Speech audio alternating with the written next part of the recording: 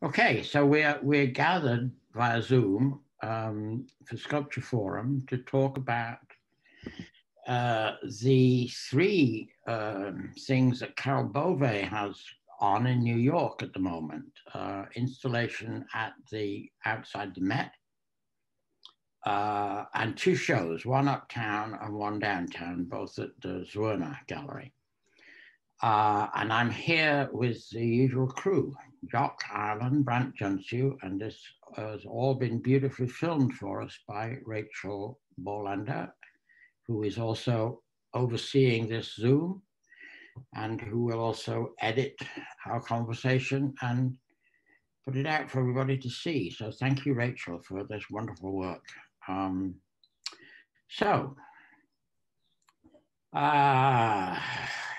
This is a tremendous amount of work that Carol Bove is offering to viewers right now. I think the Met installation is up until November, but I believe the two gallery shows close within a week of our discussion or so.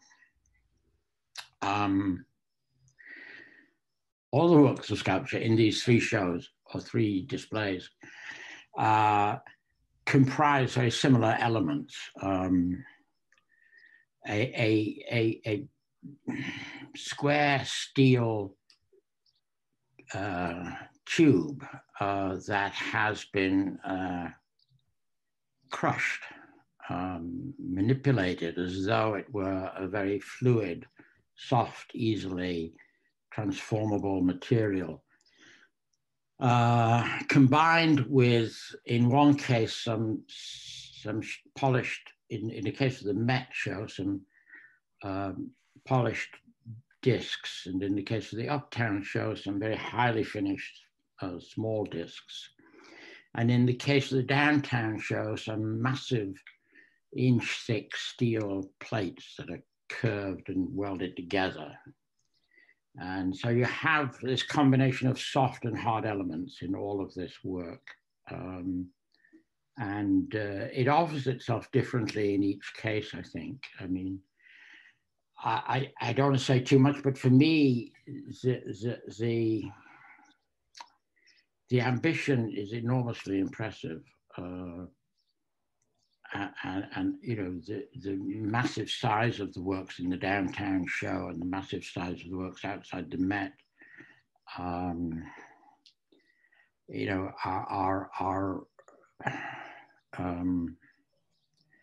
it almost feels overwhelming. All of the work seems to, in some way, to me, my mind, not everybody else thinks, offer itself as a kind of metaphor for. I couldn't help but seeing it as kind of figurative in a way. And I'll say more about that maybe, but let's hear from somebody else. I have a certain argument with it, and it amounts to perceiving these things as tokens of a more direct experience. And I'm aware of the artist program, and that it's a kind of, a critique, if not appreciation, of sculpture of the past and of, the conditions of exhibition. But for me, those conditions of exhibition just don't matter so much. I can't help thinking as a kind of reflex of when I see something ancient or modern or brand new, I imagine it in fragments or, discovered out of context. And my question is always, what does it communicate all alone? Outside of every kind of crutch and prop and pedestal it ever had before. And when I do, I take these things as tokens of a kind of sculpture that they aren't. that has sort of, used figurative art. I think a lot of these are remind me so strongly of Bernini models, as well as De Suvro, Doyle, Caro, Chamberlain, sometimes David Smith. And having that referent kind of absolves them of a directness of their own, through which flows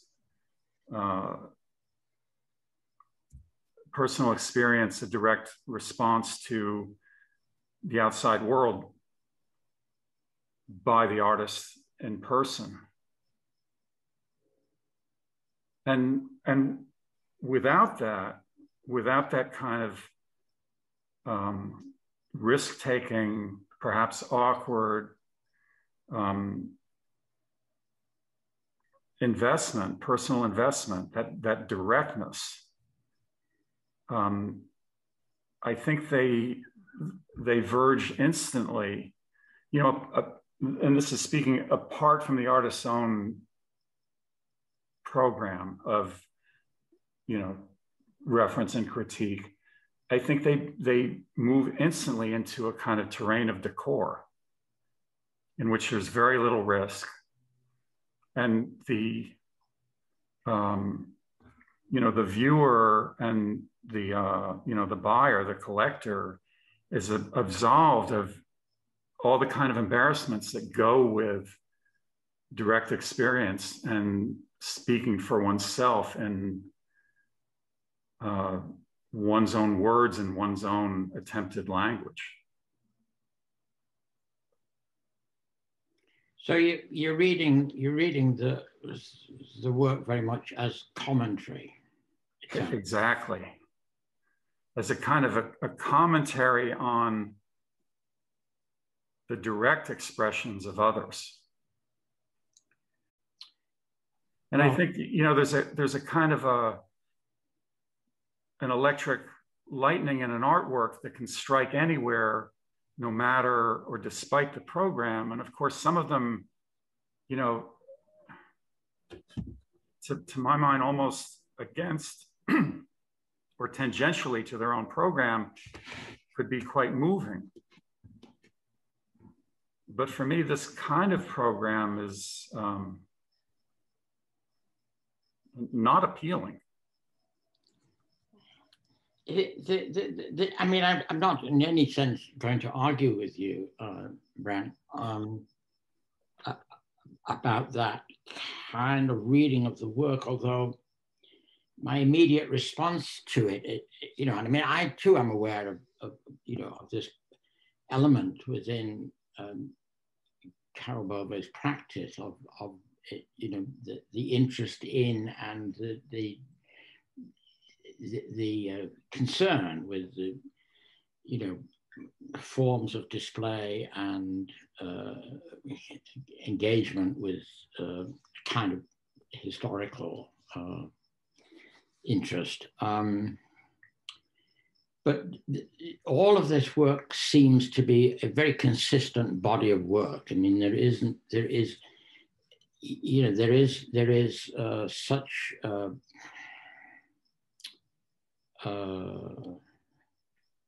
regularity of means that it's difficult to think that any particular piece can be seen as referencing some other particular historical works or conditions. I mean, all of the work seems in some way to be made as if there is a kind of formula. We take a hard element, usually a disc, or in the case of the downtown show, these steel plates, and we take a crumpled element which references something soft and malleable, flexible, movable, and we put the two together in various ways. And the discs, any disc, depending on context, it almost certainly can be read, as a figurative element, as a head. And I found myself doing that in the case of the Uptown show, that these works often seem to offer themselves as,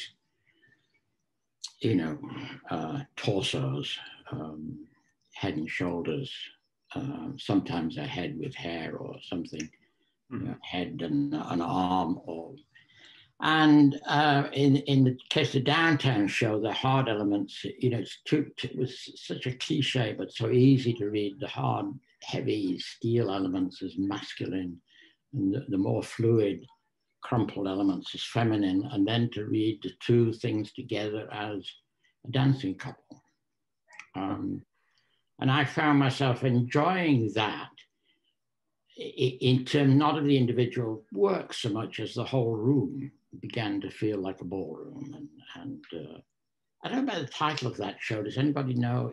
The title of the show is The Chimes at Midnight. Is that a... Is at midnight. Sorry? Chimes at Midnight. Chimes at Midnight. Is that it sounds like the title of a Edgar Allan Poe story or something. Does anybody know what it is? Well, there's the Orson Welles Falstaff movie, Chimes at Midnight. Yes. That's derived from, 3 historical plays of Shakespeare, the John Falstaff character and the Prince Hal moving through all of them. Uh-huh. I wonder if that's the reference.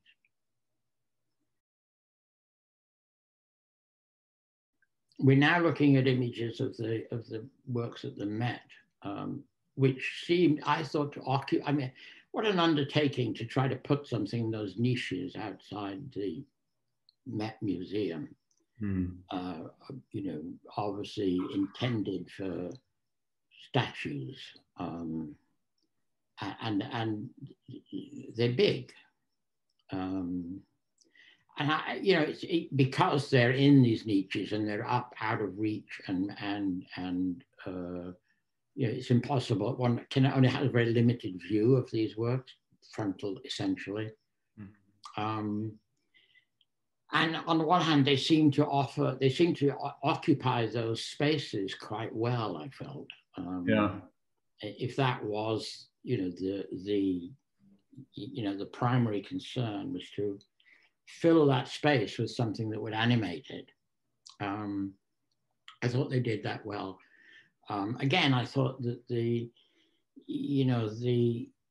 disjunction for me between the regularity of the discs, always parallel to or at 90 degrees to the building, and with the 4 pieces, so 8 discs, so all the variations possible within the 8 discs. It began to feel,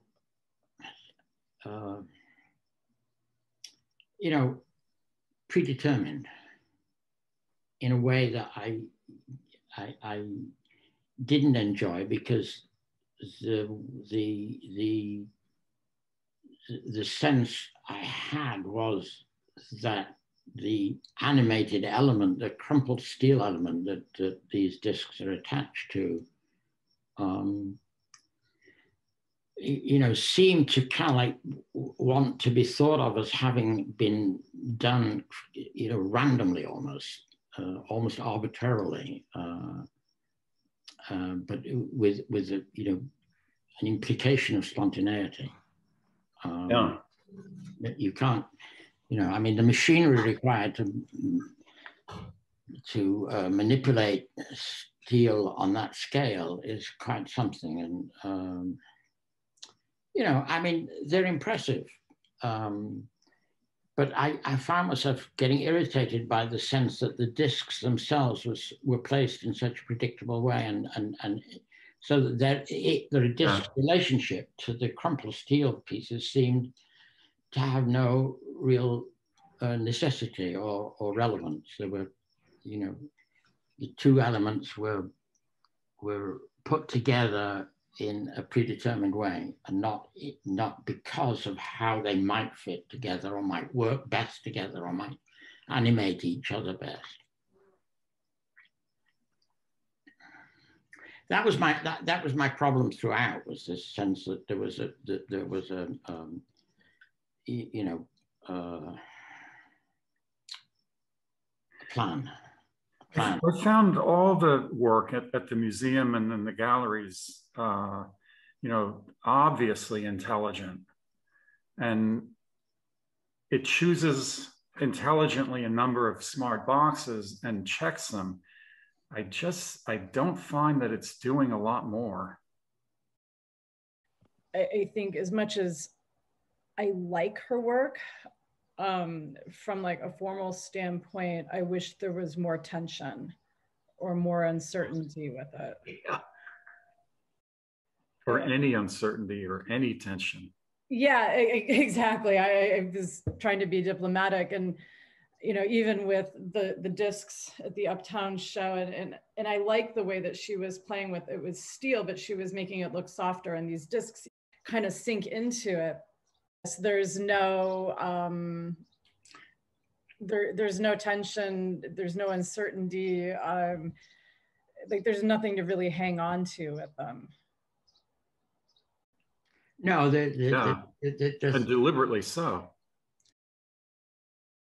There's a kind of conversation between what's spontaneous and what's arbitrary.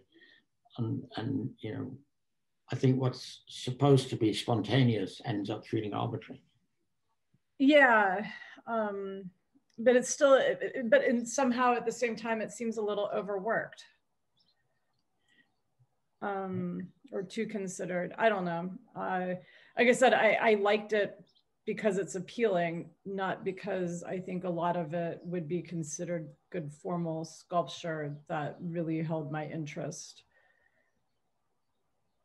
Well, there's also I mean, we say overworked. I mean, there is in terms of an aspect of the work is that it claims a kind of perfection. Certainly, yeah. in the way it's finished. But even like the folds, like on this one, everything is just right, which is sort of weird if you're crumpling up metal, because that's supposed to give you the element of chance.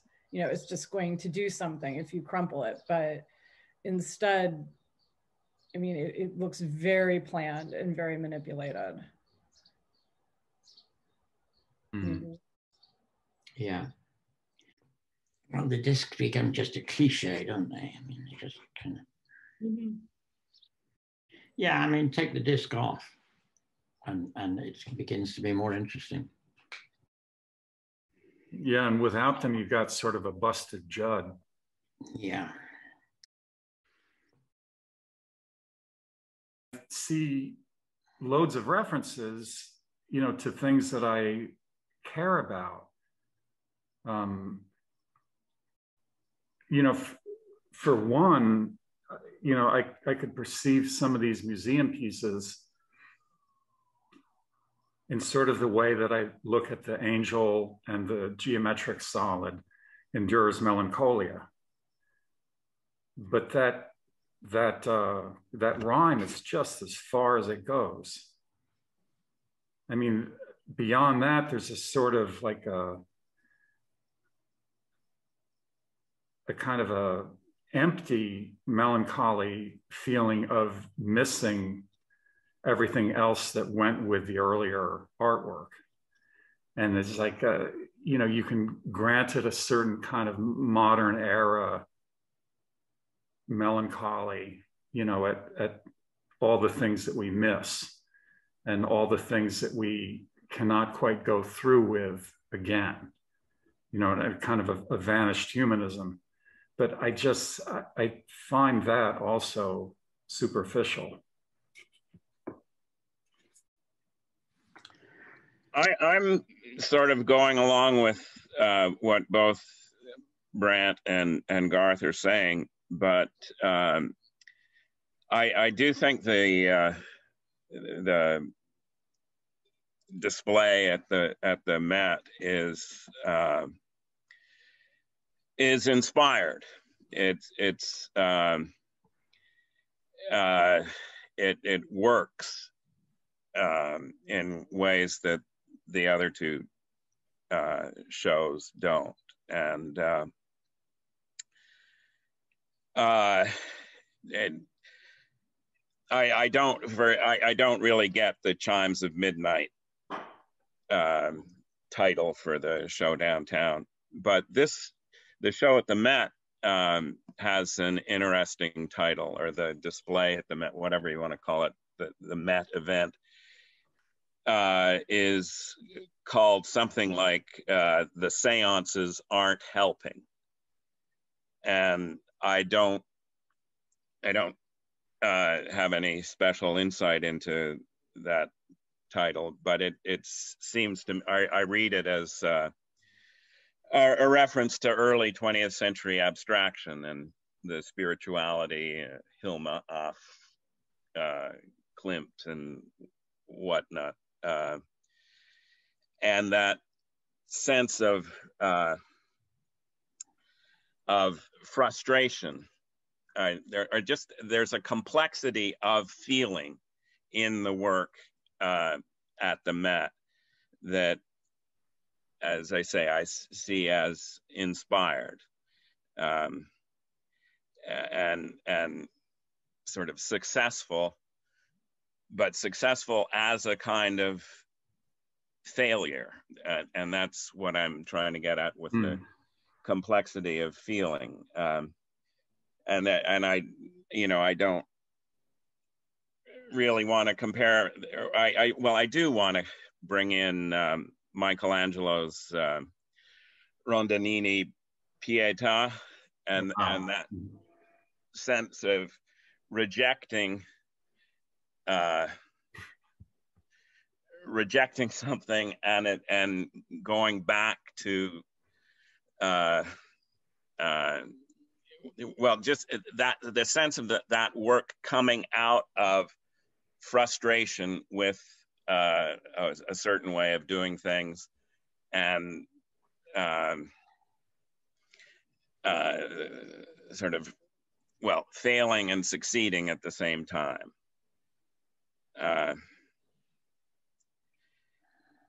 It seems to me that that's happening in the work at the Met.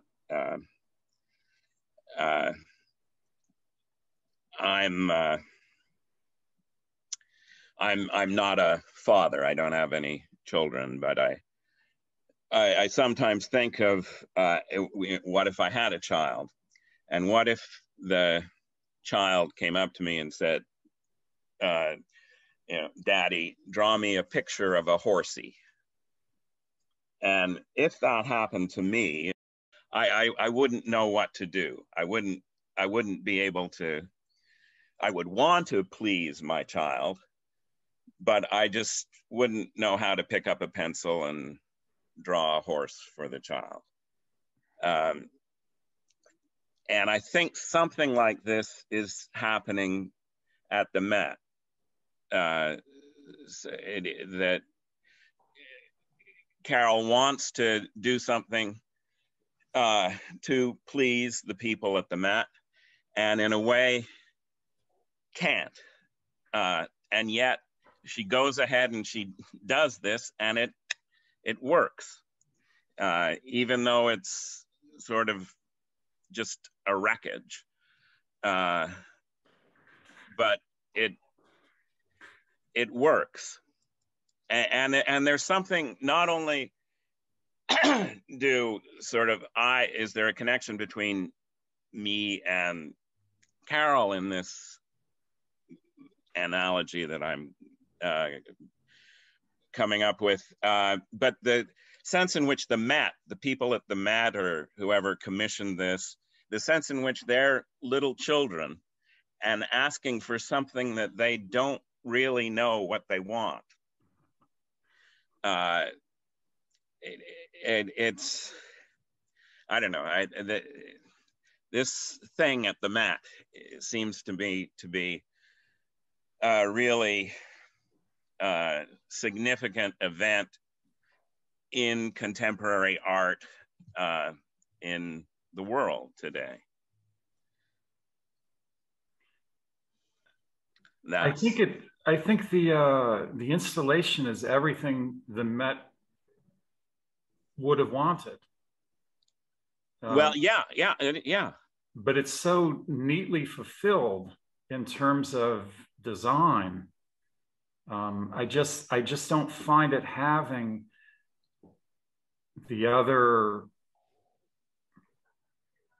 hot qualities of, a discovered plastic artwork. It reminds me in a sense of the garden projects of Noguchi that seemed to many, terribly cool, but I think are really, I think in real terms, they're far more emotionally complex and emotion laden. That this seems to be, almost a pure exercise in program and design. Well, it's bringing in Noguchi is, maybe better than bringing in Michelangelo, but again, there's a big, the Met itself counts in this. There's the Met, the building itself, and the and the publicity things that are up in, those big signs about the show. It all works together in a way that lifts it above the shows in the galleries. And it's the complexity of the feeling, and it's our feeling at this moment. What is art going to do for us now? Well, I mean, you're pointing to the fact that the thing at the Met is a public event. It's a major public event. I'm very brave of Carol to have. I mean, not that any of us would reject the opportunity, I imagine, but nevertheless, it's quite, I guess, challenging opportunity to fill those niches outside, those 4 niches outside the Met. But I mean, I don't get the complexity of feeling that you're experiencing, Jock. I mean, I do think they are, they occupy those spaces well. In that, they fill them and animate them. But beyond that, and beyond the sense that one can kind of conjure with the idea that these are seated figures. Yeah, I don't know where this seated figure business. I mean, that's in the back of all our minds, maybe. But it's a tangle of steel, and then a perfect disc mixed in in a very sort of naive kind of way. It's it's not a sophisticated sculpture, but yeah, it's a juxtaposition between something, as you say, a tangle of crumpled steel, and then predictably placed discs in relation to that crumpled steel. I mean, it seems almost to be a denial of feeling. Yeah, I think that's the strongest feeling that I get from them, is a sort of frustrated, forbidden, removed, divorced, denied feeling, denial of feeling. I mean, it comes back, I think, to what you started us with, Brand, about the sense in which there's almost a kind of an assertion that it is impossible to convey, through these means, something meaningful about one's experience of the world. Yeah, and it's not working, but paradoxically at the Met it works because it's not working. It's I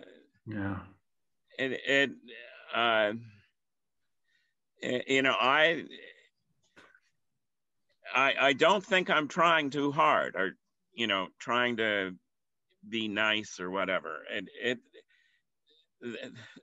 That thing at the Met. You may be onto something, Jock. I don't know. You may be. I mean, I'm finding myself thinking about the fourth print in Trafalgar Square in London. You know about that program where there are 4 plinths, 3 of which have, traditional figures, men on horses or something on them, and the 4th plinth never got. So it's been empty for many years, and in the last, I don't know, maybe 20 years or something, they've commissioned a sculptor or an artist to put something on it. And various people have. But it tends to get used, those commissions, the artists tend to get to use it. And maybe this is how they're chosen, I don't know. And I don't know what the approval process is that people have to go through once they make a proposal, once they're invited and make a proposal, but they tend to use it to make a statement, that has some social implication, often political. And it seems to me that these are the absolute opposite of that. They're non-political. They do not. Exactly. They don't tell us anything about, the person who made it. They don't tell us anything about people who commissioned it. They don't tell us anything about, anything except the amount of energy and money that went into the production of them. Which is considerable. Sorry, what? I didn't hear what you said, Brent. But Garth, that's the Trafalgar. I don't live in London. I can't. I don't mean to dismiss that project, but I've seen a number of the things in photographs, and even the Wangechi Mutu things that were up at the Met. I don't know, whenever they were up at the Met. She had work up there that before Carol Bove, but it didn't work. It just didn't work, and the Trafalgar Square stuff doesn't work.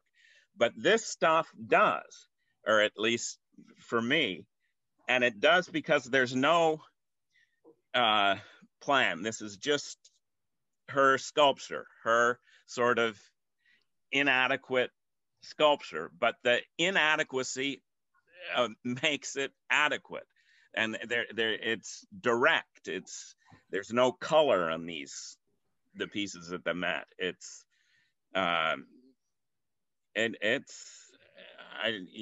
I say, I'm and it almost makes it impossible for me to sort of see, and I'm not, it'll be interesting to see what Carol does next, because it makes the work in the shows look silly to me. Wow. I can't go there at all. I wouldn't make any major distinction between these things at the Met and the works in the shows. They seem all of a piece to me. Yeah, well, that's fine. The Met things at the Met are different in that they are, specifically located in that space. Yes, exactly. But then I did find that the downtown show you know, that once I started taking in that whole room as an entity rather than trying to kind of focus my attention. I mean, I did find the downtown show, you know, for me, much the most engaging. My experience ended up being about my movement around the room and my movement around those pieces, and I began to find myself, you know, experiencing the whole thing as if I was on a dance floor. That's not to say that I thought the individual works themselves were, you know, were. I mean, I could not find myself, you know, thinking. One of the things I do when I find myself in a show like this, where there's a body of work that, you know, that in some ways all seem to be made with the same basic kind of formula, is do I find some more successful, more engaging, more fulfilling than others? And in this case, I found it impossible to feel that one work was, you know, sufficiently significantly different from another to be, for me to find myself, I like this one better than I like that one. I find this one, you know, annoying because of this, whereas that one, you know, they all seem to end up to being, you know, of a piece. And so you know, that was when I found myself thinking, well, let's just take them as one piece. I think of this as a you know, an installation and something happening in the room. And that began to be, you know, a much richer experience.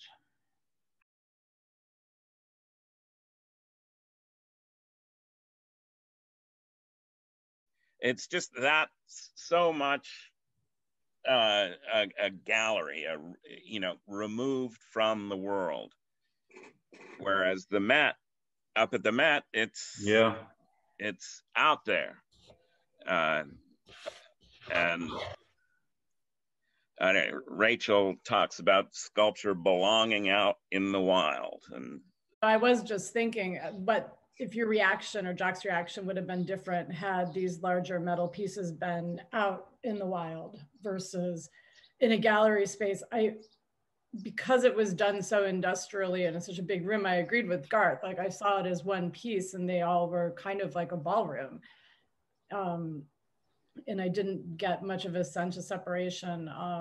Yeah, and the room is slightly darkened. It's painted, you know, the walls have been painted almost black. And so the lighting in the room is very subtle. Yeah, and with the windows on top, like I didn't really get the sense that I was in a gallery. Like, I thought it was one step removed from that. Mm-hmm. Mm-hmm. But it's a completely artificial environment where there's this stuff called sculpture. But come on, Jock, the Met is an artificial environment. I mean, it's a man-made environment. It's not, it just happens to be accessible to people who come upon it without going through a door. Yeah, and those sculptures at the Met were specifically made. I mean, you can see they're fitted exactly to fit in that artificial environment. I mean, they might be outside, but they're part and parcel to where they've been placed. But I agree with Jock. The architecture of the Met, you know, the big volumetric imposing forms of the columns, for instance, that these things are niched into, and the academic allegorical sculpture above are really of a piece with how you appreciate the steelworks.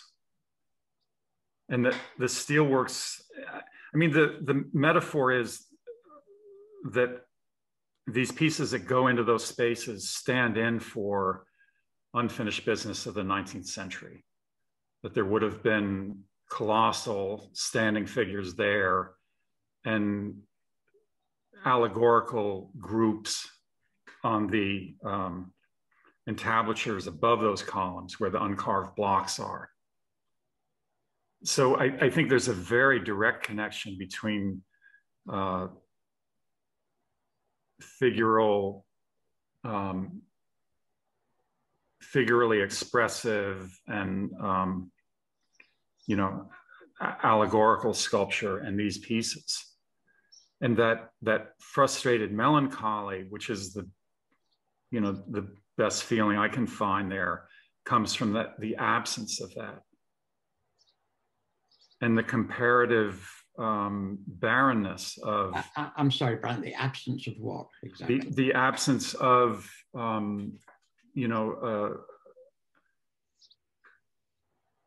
a more legible rhetorical statement. And a more kind of, outward rhetorical statement that the old figures up above have. I mean, they're threadbare. They're artistically weak. They have very little to say of their own, but they come from and refer to a tradition that goes back. The elegant antecedent would be the Sistine ceiling. The prophets and the sibyls and the Sistine ceiling. They're very weak echoes of that. And for me, the barren melancholy of the Bove installation is that speech has become completely vacant. Yeah, but there's still... she's avoided the risk of making a statement that in 10 years could offend somebody. But she's also avoided the opportunity to say something of her own other than, I can't do this anymore, or it can't be done, or it was faulty. Well, yes, so what? You say anything, it's faulty. Shakespeare's faulty. Well, it's not only about looking backward. The discs kind of turn the whole building into a cash register, and the discs could be silver dollars, and that is, that's the moment we're living in. It's the sculpture is alive to today. It seems. Oh, I agree. Yeah. So what I'm hearing you two, both Jock and Brandt, saying is that the context here, the context of the Met, it enables these things to take on a meaning, a significance, a presence that is given to them, partly through the absence of internal content in the work itself, but is given meaning by where it's placed. Is that what I'm hearing? By the fact that it's at the Met, that it's occupying these niches, that it's, the relationship, the context is, well, the context is always half the meaning, but in here it's particularly relevant. But I don't think itself is not imposing, is not bringing to the Met something that, but is opening up a kind of space where the Met can give meaning to the tangle of metal and the discs.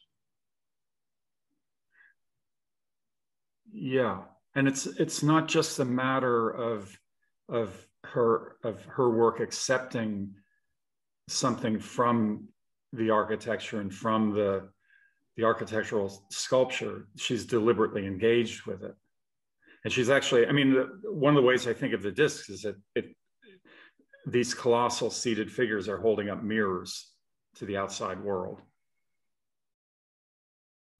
It's an architectural commission. It's not, elective work, speculative work out of a studio that the artist is making for themselves. It's a commission with a place and a function and a budget. But my God, what a budget, what a commitment. You know, it touches on the same practical and conceptual matters of acceptance, obedience, compliance, and complicity with the official world, with the state that academic sculpture had, and that it's blamed for today. What's blamed for what? Academic sculpture is blamed for its, hand and glove relationship to the powers that were. Well, its expression of an ideology. It's complicity with the status quo and with the whatever the ruling ideology happened to be. And the program here, I think, tries to have it both ways. That there's some idea of it being a critique or response or dialogue with the institution.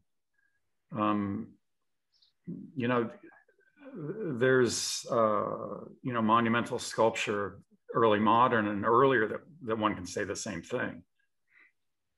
I mean, Rodin's Balzac was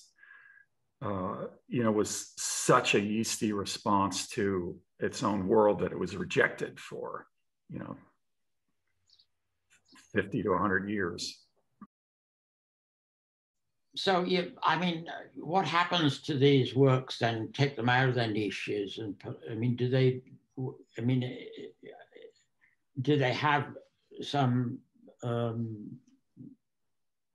significance beyond their placement? I mean, if we take them out of away from the Met and put them, in David Smith's field, what happens to them? It's a good question. I would guess they'll go from here to other architectural contexts and probably do very well in the same way. Yeah, but that's not the question I'm asking. The question I'm asking is the extent of the value you're finding in them, both of you. To what extent is it dependent on the on their relationship to the institution that it's a good question. Like, is it just crumpled steel with some mirrored discs? If it's not at the Met, if it's not mirroring some of the figures that are above the, you said that the sculpture itself formally is weak. So yeah, what does happen to it, even if it's in a different place? Maybe it's an unfair question because they are made for those places, and maybe seen from the other side, they don't hold up. But their relationship, I guess what I'm asking is their relationship to the Met is largely metaphorical rather than formal, isn't it? I mean, they're not, they don't have a very clear, we've come to the end of they don't have a very clear formal relationship to the architecture, other than in a way animating the space.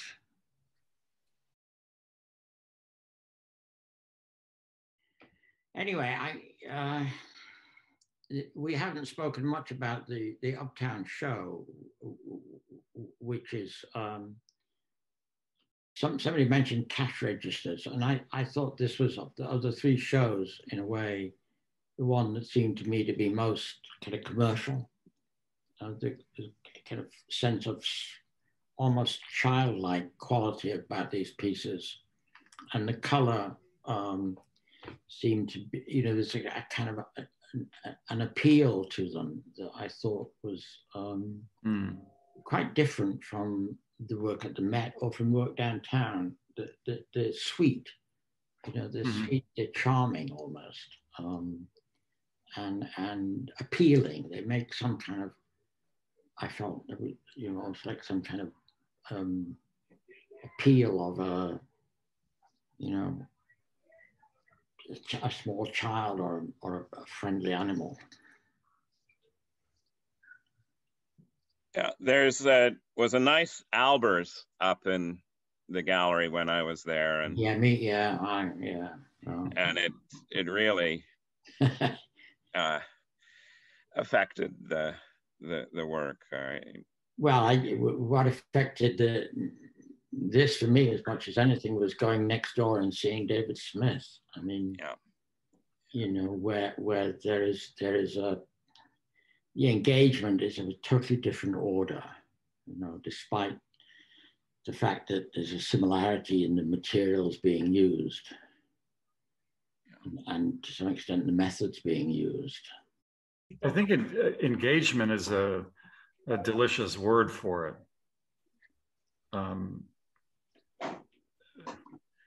I mean, there's the physical presence of the artist, an intimate physical presence is, you know, really so strongly evident in Smith's work. And it's inaccessible to things that are fabricated by others. Yes, yes. I mean, this is the part of the issue throughout, isn't it? This work is made, you know, cannot be made without the use of heavy machinery. Yeah. And it's, you know, a kind of anonymity is, you know, a core element of all these pieces. Yes. Uptown and down gallery and at the Met. Yes. Yes, anonymity in terms of a kind of hands-on presence of the author, but not anonymity in terms of a style. Yeah. In terms of a manner of approach, a way of going about things. That's you know, that's there's a signature there. But it's a signature and an author that in conceptually, metaphorically, and physically is without touch. You know, there's literally no physical contact between these works and their author. No fingerprint. Yeah, no, heaven forbid there would be a fingerprint on these things. And my sense is that that fingerprint would be a kind of embarrassment. Well, it would be out of place. It would be out of place. I mean, it would simply be inappropriate. It would feel like an error, wouldn't it? A mistake. Yeah. As if the machinery had broken down in some way. Yeah, but the machinery is an extension of her hand. I appreciate what you say, Doc. Getting involved with issues that we associate with sculpture in terms of mass and weight and space and material and materiality and you know, and so on and so on.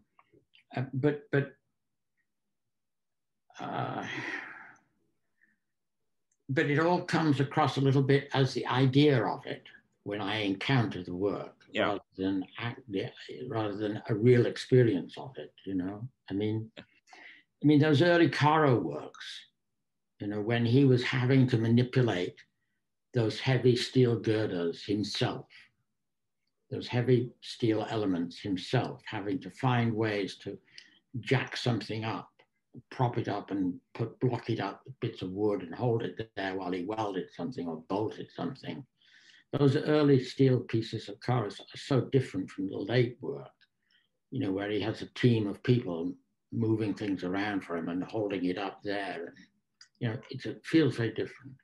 And this feels like, you know, late Caro work in a sense, like it's made by looking and thinking rather than actually physically manipulating. And getting the feeling into the manipulation. Yeah, I mean, the feeling comes once you start physically manipulating material. You can't help but be, you know, embodying something in it. Yeah. Like it or not. Yeah. I mean, there's an issue here, isn't there, of success and the demands of success and the need for, you know, kind of production line. Yeah, yeah. Okay, so I mean, let's leave it there then. As you know, we're looking at the work of somebody of a very successful and ambitious artist, and maybe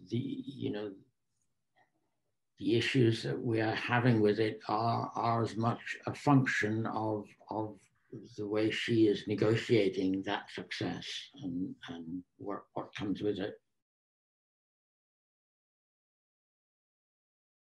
Thank you, everybody.